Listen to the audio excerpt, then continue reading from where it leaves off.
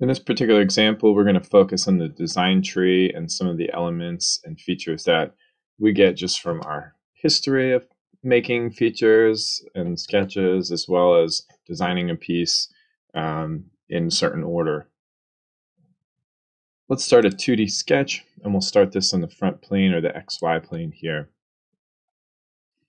We're going to rough out our profile, and we'll make sure that we automate those horizontal, vertical constraints.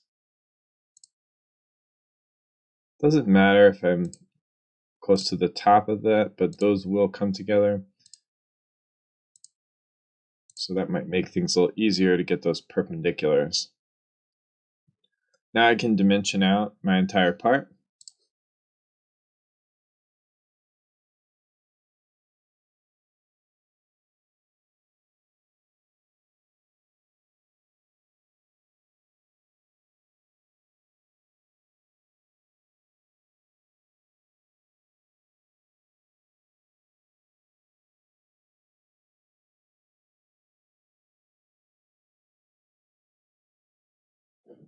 We're going to coincident the midpoint of this bottom line onto the origin. That should fully constrain our part. And we'll finish the sketch. Let's click extrude. And we're going to extrude this 2.5 inches. But I want to symmetrically extrude that so that the origin work plane is in the center of my part. So you can click symmetric, make sure that the whole length is 2.5, and then we'll click OK. That should give us our first part of this example.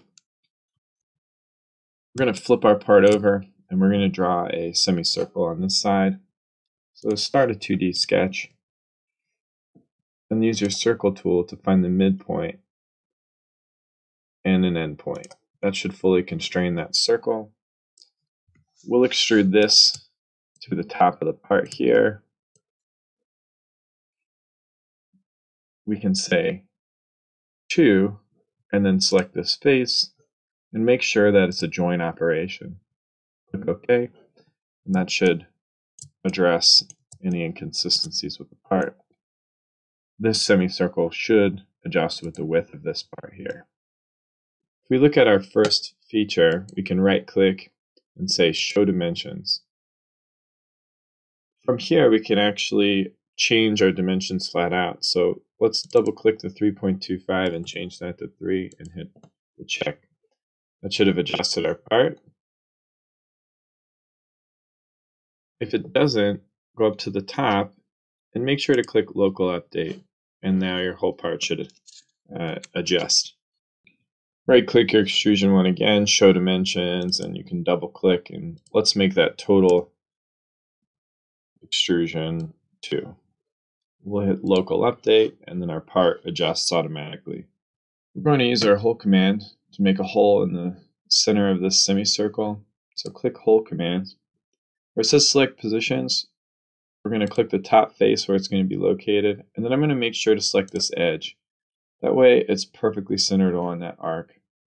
We'll make sure we cut all the way through, that it's a simple hole with no seat, and our diameter is going to be 3/4 of an inch. We'll hit OK. Our last sketch is going to cut through this face. So let's click that face.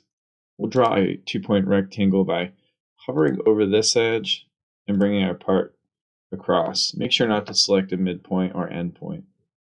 I'm going to dimension the width as 1 inch and the height as 0.75. My distance from this point, now I want to go to the midpoint of this box. If I can't select one or the other, then I can use my point tool to hover over and grab the center point of this box. So say that one's selected on the full part. If I move over, this should be the midpoint for that box. So now I can select the both. I have a point to grab, and I can coincident that point to that point. And now that's always centered on my part. I'll finish my sketch, and I will extrude that to the other side so it doesn't go through the whole part, and I'll hit OK. If I need to, I can right-click Extrusion, Edit Feature, and then click All and make sure that it goes through all my pieces. This is a good time to start naming our features. We can just slow double-click, and we'll say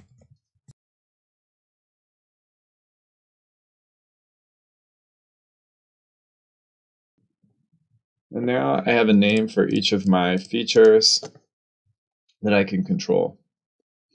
If I'd like, I can open up the base sketch, right-click, edit my sketch, and this is where I could add something within the sketch. So let's put a fillet that has a 1/4 inch radius on this front corner. So I'll click both of those parts, and now I've built that into my sketch.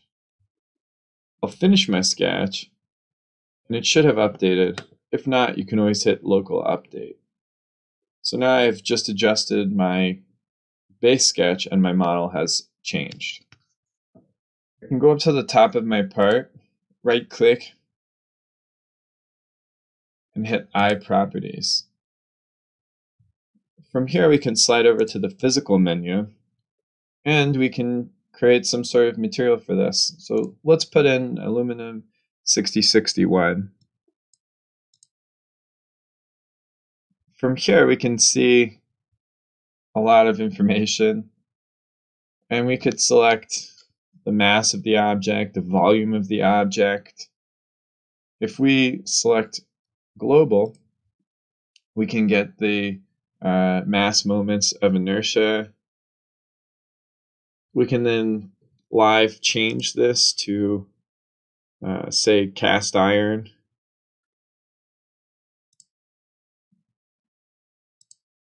And adjust anything that we need.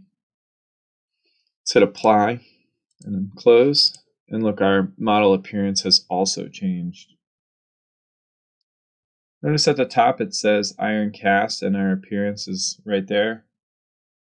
So we can actually change our material right up from this menu here. Let's say we want to make it nylon, and it should automatically change.